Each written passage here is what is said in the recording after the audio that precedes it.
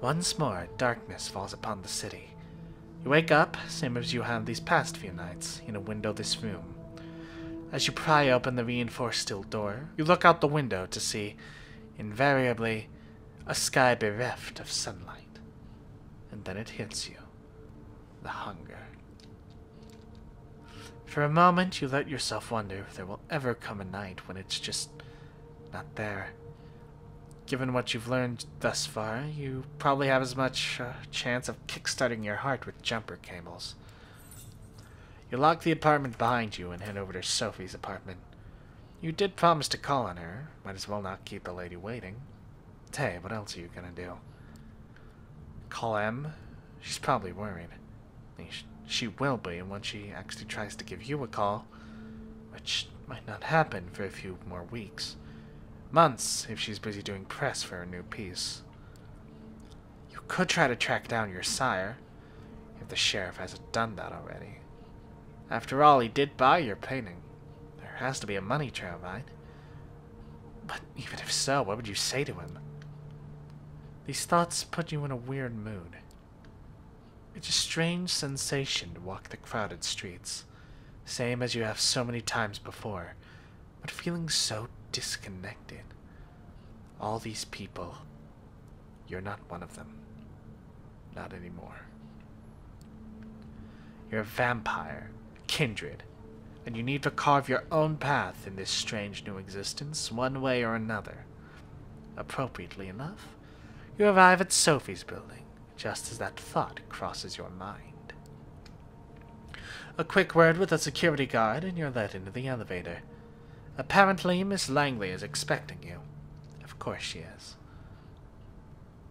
Why are you saying it like that? You were literally told she was expecting you last night. You're a fool. You're a buffoon. You knock and wait, patiently, as the footsteps on the other side grow closer. Finally, the door opens, and Gregory, Sophie's driver, invites you in. You find the lady herself standing by the window, silhouetted against the city's midnight glow. She stares out, motionless, like a marble statue.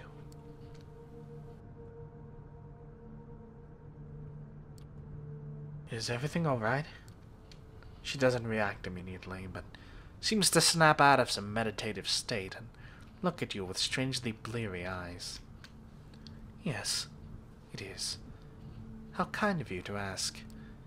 Tell me, when you look at this city, when you see the lights, hear the hum, smell the rain on the pavement, what do you think about? You gaze out. You thought the city couldn't surprise you anymore. You've lived here all your life, after all. But tonight, something feels different. You realize in this moment that you have truly changed. Yes, you know what Sophie means. The way she gazed out the window and saw the truth beyond. You do the same. The view is fascinating. Every detail absorbing. Every angle a new experience. The familiar made sublime. When you turn to Sophie again, she smiles at you knowingly. Ah, so you understand. I had my doubts, but perhaps we are of shared lineage after all.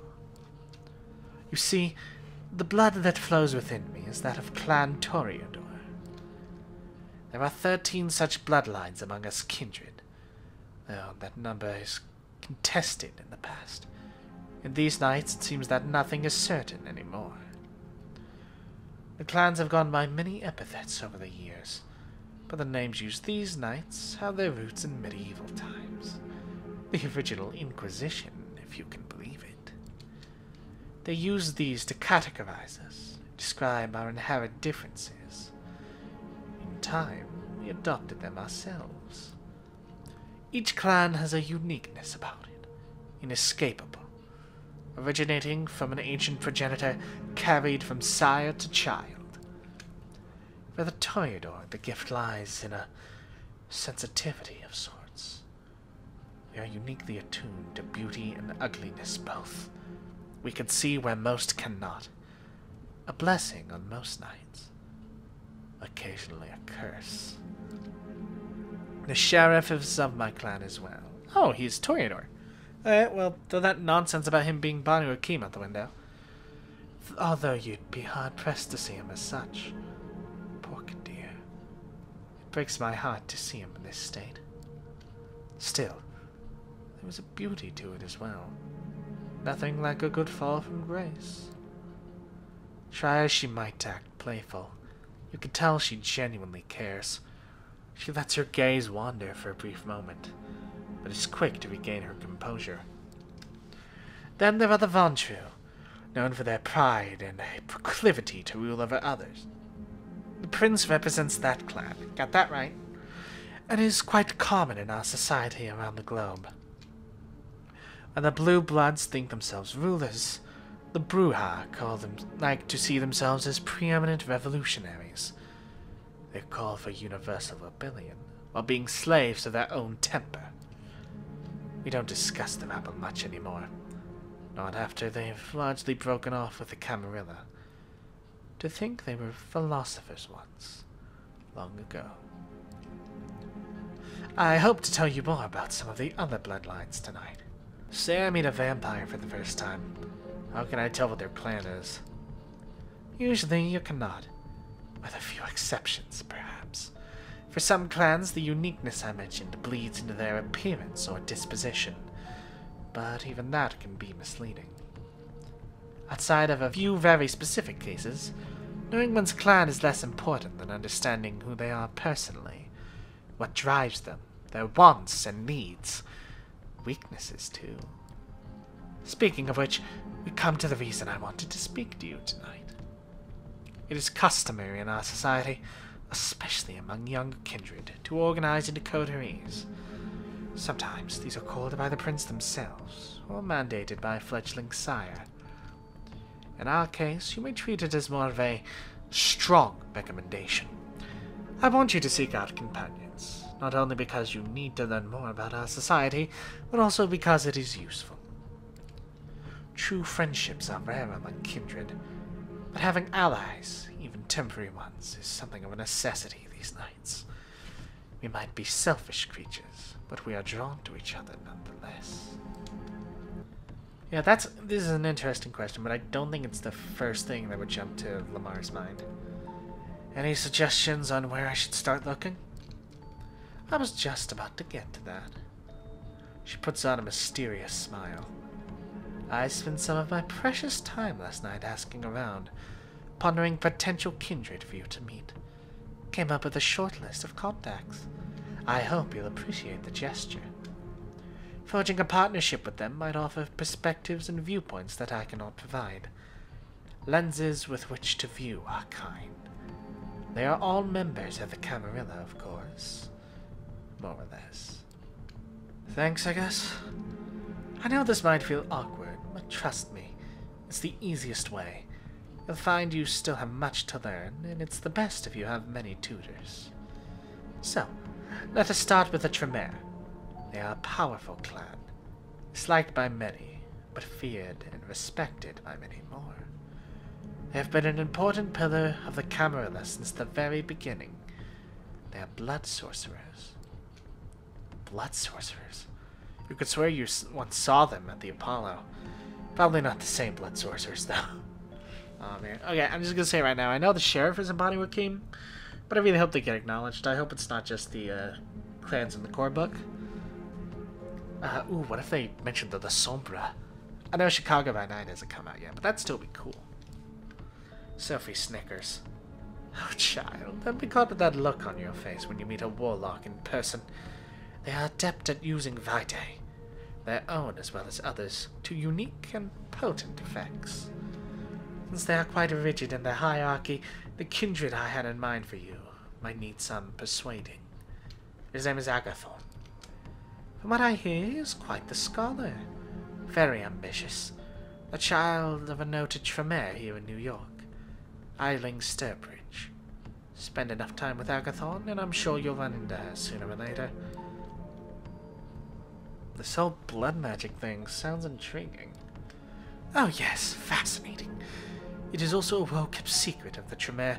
Don't expect them to share it right away. Some things have to be earned. Anyway, if you wish to contact the young Tremere, I hear you can usually find him in a New Age bookstore out on Broadway. The Tremere have one of their workshops there. Gregory will give you the details. Now, this next recommendation comes with a bit of a caveat. As you recall me saying, most bloodlines have unique features that might not be obvious at first glance. Well, there is one clan whose members wear their curse on their sleeve. Here they come. The Nosferatu. Ah, there they are. Wait, Nosferatu? As in the German expressionist classic? No way. No wonder they make their havens in the sewers, abandoned buildings, and such. Their appearance is hideous and obviously supernatural. How they walk the streets like other kindred, the kind would have learned of our existence long ago. Did she just shudder? It's hard to tell with her usual complexion, but you could swear her skin suddenly took on an even more sickly color. The one I have in mind isn't as big an eyesore as the worst of them, but he's no Adonis either. Still, he has some talents and connections that you might find useful. His name is D'Angelo, and he has an office, for lack of a better term, in the otherwise abandoned grain terminal in Red Hook, right next to one of those Swedish stores. The name escapes me, the ones with the awful furniture. Swedish furniture store? You mean IKEA? Yes, that's it. My mind struggles to retain things that are aesthetically displeasing. She just dissed IKEA. D'Angelo does odd jobs for Kadir, digging up dirt, locating kindred who prefer to remain hidden. The kind of work the Nosferatu are best at. He's on a case right now. Something to do with kind murders, I think. After your initial brush with our dear sheriff, I think it would be wise to show some goodwill towards his agenda. I'm good at words. Assisting D'Angelo with his investigation might be just the thing. She takes a brief pause to look out the window again. Now come the two more exotic proposals. Exotic? As if the blood mage and vampire detective were business as usual. You may have heard about the Gangrel before. There they are. My favorite clan. My lads. My boys. Woo! I'm actually planning on getting a Gangrel tattoo at some point. I love them. You might have heard about the Gangrel before. They are a wild clan, in touch with their beasts in a way others might not dare to attempt. They mostly keep out of big cities, but there are exceptions. Nominally, they haven't been a part of the Camarilla for over 2 decades. But the one kindred I would like you to meet has, say, strong familial ties to the sect. Her name is Tamika. Her sire, Jezebel, was instrumental during the Battle of New York back in 1999. The very same battle that cemented the city as Camarilla domain. Sadly, her achievements have gone largely unrecognized. Tamika and a number of her siblings still reside in the domain they were awarded after the battle, Prospect Park. Jezebel herself left the city some years ago, fed up with being underappreciated. I got the impression contacting vampires who aren't the Camarilla was frowned upon. But you're saying these Gangrel aren't a part of the sect anymore. How does that work? It's not as clear-cut. The Gangrel as a whole have sworn off the Camarilla, but individual kindred of that clan can still hold their ideals. Jezebel was one of them, before she became jaded. Besides, the domain in Prospect Park has been upheld by Princess Panhard for all these years, has it not? We consider them members of the sect, and they have, for the most part, kept to themselves. Perhaps it will take a young kindred such as yourself to make them realize where their loyalties lie. So, you see, seeking out Tamika could prove quite educational, if nothing else. And who knows, perhaps you will find her temperament a welcome change of pace. But speaking of change of pace, I have one last suggestion for you, though it's one I don't make likely. The kindred who calls herself Hope. She's a Malkavian. They're a uniquely cursed clan. For centuries we considered them mad, insane, unhinged. but those of us who spend enough time with them come to understand the truth. It is no sickness, but a unique perception of the world that has them appear to us as unstable, and that perception can prove to be very valuable. Having a Malkavian as your companion might be taxing on the nerves, under true test of patience at times, but their insight and intuition are unrivaled among kindred. As for Hope specifically, she is said to be a recluse, but I have it on good authority that she can currently be found in an internet cafe, I believe it's called, in Lower Manhattan. Gregory has the address. An internet cafe? Really? How quaint. I really wouldn't know. But since you brought it up, be aware that the Camarilla is highly critical of using the internet to communicate. The Second Inquisition made sure of that. Exercise caution when at her haven. Well, I believe that's all of them. I still have a few social calls to make tonight, so I'll leave you to it. Use tonight and tomorrow. No. And tomorrow night to arrange some cordial visits of your own. I will send Gregory for you as soon as I have further need of your services. Oh, that reminds me. You will need a car. Join us downstairs, will you? She smiles once more and turns to her driver. He helps her put on her coat, and the three of you leave Sophie's apartment. Sophie points to one of the cars near the building as Gregory hands you the keys. It's a rather inconspicuous compact car. A decent-looking, if not luxurious, ride. Stay safe, Lamar. This is your first night alone.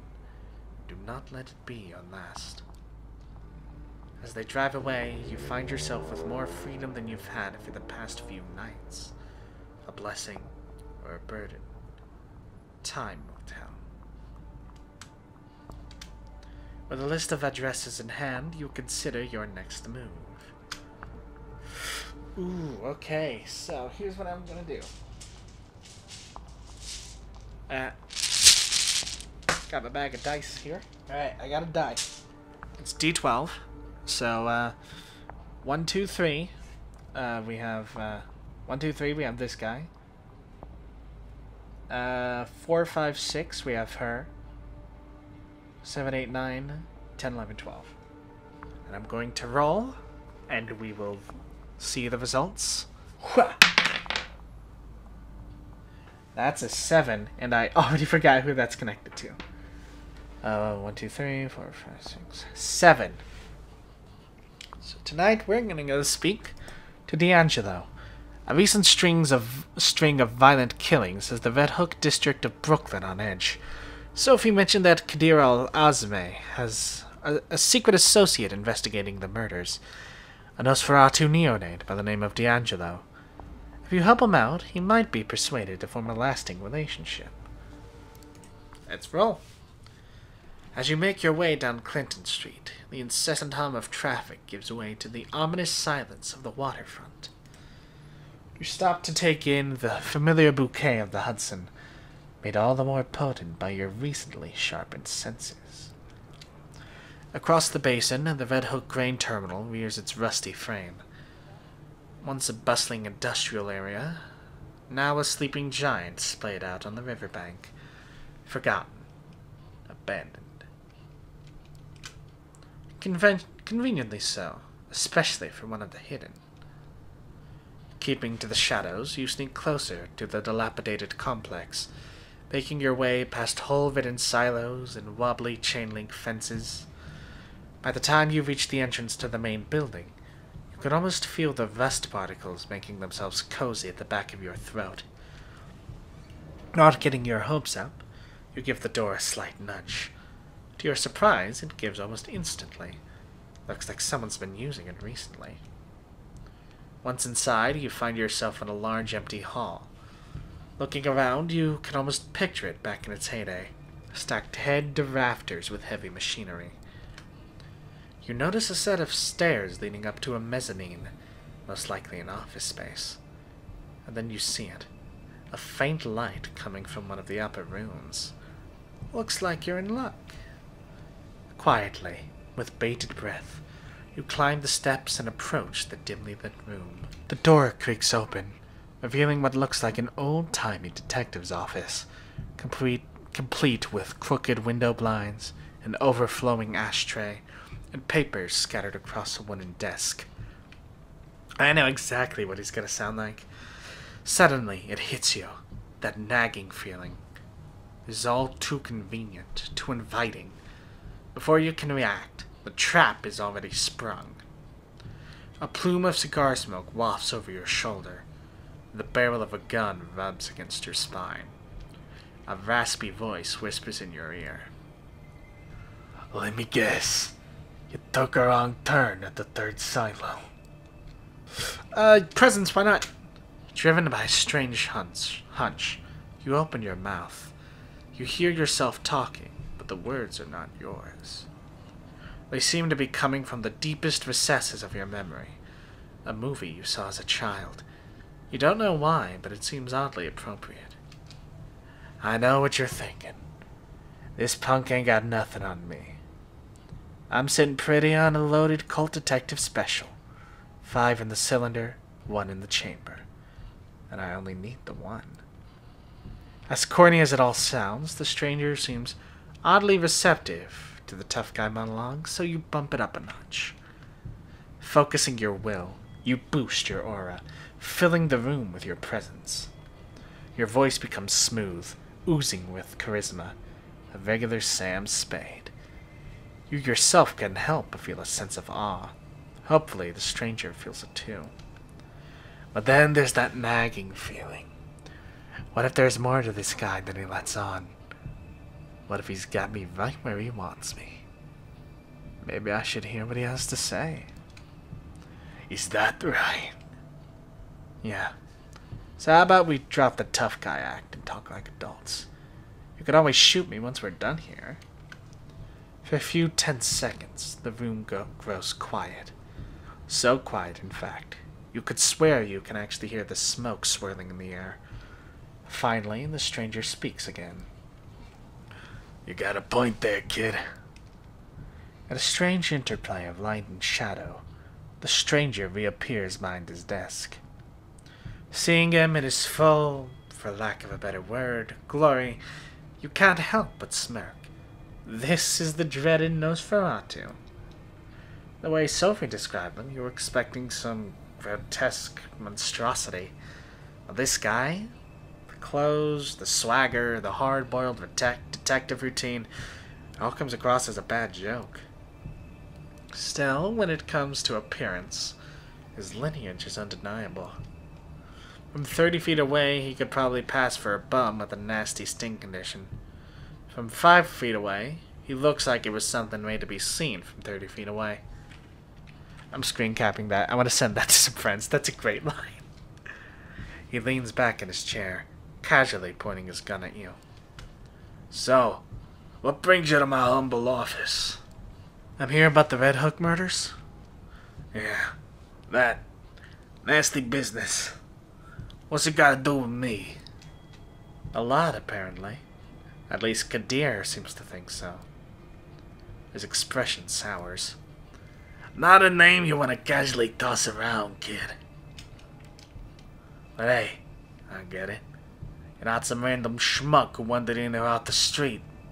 So let's get down to the nitty-gritty. Name's ANGELO. Gin to my friends. So you can call me D'Angelo. Who I work for is less important. What I'm working on, however, isn't going so well. I think you could use some help." He gives you a look that's dirty even by Nosferatu standards. "Well, ain't you clever?" D'Angelo lowers his shades. For a second, he sits motionless with his eyes fixed on yours. Suddenly, he raises his gun, almost making you flinch. Almost. Then, he twirls it into his shoulder holster, and a flashy display that definitely looks like it was practiced. A lot. In front of a mirror. You see the Nosferatu's lips move, but the quiet mumbling clearly isn't meant for your ears. Listening in, you're able to catch snippets of his monologue. "Sure, they seem to care. What was the end game? What's the angle? Everybody's got one. Even if they pretend like they don't.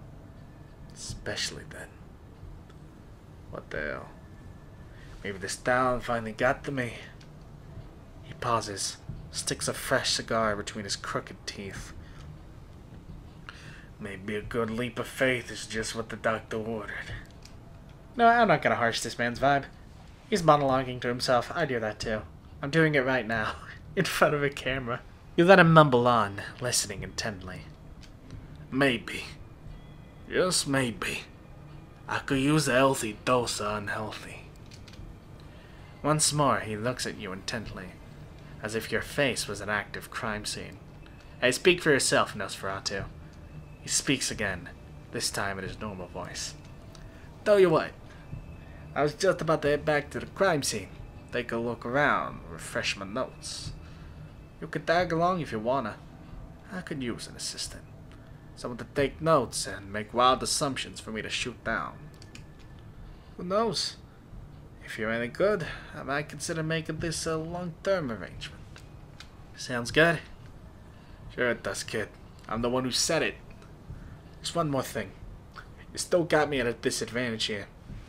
Seems like you've been doing some digging on me. But with you, I barely scratched the surface. You catch my drift? So answer me this. Who was it that sent you into my neck of the woods? In layman's terms, who do you work for? Sophie Langley. For the first time since you got here, the Nosferatu adopts a look of genuine surprise. His eyes wander for a moment, finally giving way to a crooked smile. So you're the one, huh? Flesh the Torero Dame spared. Yeah, that would make sense. Don't think she'd appreciate you throwing her name around. Thanks for being upfront, kid. One blink is enough for you to miss D'Angelo vanishing from his chair. Just when you're about to look around, he reappears right next to you. Up close, his smile is even more unnerving. Alright, moonlight's burning. Let's get cracking. With a certain fascination, you watch D'Angelo stumble his way across West Brooklyn. Oddly animated, incessantly scratching his face and neck, stopping every once in a while for about a mumbling narration. He most certainly is a sight to behold. Still, he seems to be getting around okay. And you take particular note of the fact that he seems to be choosing the darker, less frequented streets. Definitely a method to his madness. Eventually, your leprous guide takes a sudden turn off of Van Brunt Street and into a particularly dingy alleyway. The torn pieces of yellow tape are a dead giveaway. This has to be the place. Well, here we are. Time for you to earn your stripes. This is where they found them. Drained dry, not a drop of blood in them. Before you ask, no, I didn't get to see the body, so I don't know if there were any bite marks. So, what can you tell me? You take a moment to examine the crime scene. Judging by the chalk outline on the pavement, the man was killed recently. Curiously, there doesn't appear to be a trace of blood or viscera, and you know the city's cleanup crew isn't that fast or that thorough. Looking up, you notice a spray-painted sign on the wall. It reads, "The Blood Speaks," in big, crooked letters. You look to D'Angelo. The Nosferatu gives you an unsuspecting look. An expecting look. Did you say the victim was drained dry? Because I don't see a trace of blood anywhere. Good eye, kid. It's the details that count. Given that the murder was committed right here and the victim didn't make a sound, we can therefore conclude that the killer was kindred. Bingo. Only a kindred could drain a human this quickly, this quietly. But not just any kindred. Take a look at that graffiti. What do you think it means? Seems desperate. My thoughts exactly. It's as if someone wanted to get a message across. I was too scared to stick around and write the whole damn book, so we got the abridged version. Tell me, if you were to guess, which clan would you say our killer belongs to? Wait, aren't the Tremere known as blood sorcerers? This is probably some fucked up ritual of theirs. Warlocks do tend to get creepy at times, but they're not exactly the Manson family. It's not their style. I might be jumping to conclusions, but my money's on the thin bloods. He pauses, spits out the mangled remains of a cigar. Shit. Looks like we're gonna have to pay Larson a visit. Why him? Gee, kid, I don't know, because he's a swell guy to talk to? Maybe because he's the thin blood primogen. I knew it. Gah. Ever since I heard that New York has a thin blood primogen, that's a really cool take. I actually ran a game that had not thin blood primogen, but a cative primogen. Yeah, I just thought it was a cool idea, and so I'm super excited to see their take on it. Not sure if he knows who the killer is. We could probably make an educated guess. In any case, we'd be doing him a favor. Turns out he is violating the masquerade. It would put him in a hell of an awkward position. I mean, shitting upside down awkward. It's the kind of weakness the other primogen would love to exploit. His position in the council's bad as it is. He pauses for a moment and mumbles to himself, but it's too quiet for you to make out. Finally, he lights up a fresh cigar. He takes a puff and lets the smoke escape through his crooked smile. Alright, kid. Let's get this over with. Alright, I think that's actually a good place to end today, because I'm tired and it's getting late, but man. Ooh, this is intriguing so far. So we're finally actually getting more of a sense of some of the gameplay mechanics and how the city works. I don't know, maybe it's because we're barely out of the tutorial, but hunger feels like it hasn't come up that much. Like I said, we're barely out of the tutorial, so I don't want to presume anything, but yeah, I really like the groundwork they laid for the mechanics, and I can't wait for them to start coming up more.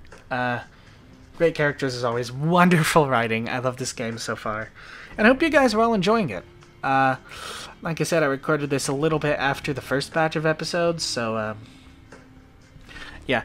Hopefully I'll be able to start receiving like feedback before I record the next couple. If I can contain myself then. I love this game.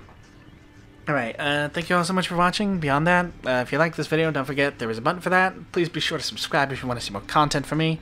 I do Let's Plays every weekday but Thursday. And on Thursdays I alternate between Oof Troop, which is the Curse of Strahd podcast I do with my good friend Gail. Well, general RPGs, it's just Curse of Strahd is what we're doing right now. And I do lore videos and talk about tabletop games and sometimes musicals, because I'm weird like that. So, if you like any of that stuff, like the videos, subscribe, comment on them, let me know what you think about them. I love hearing your feedback. And share the videos with your friends. And as always, trans rights.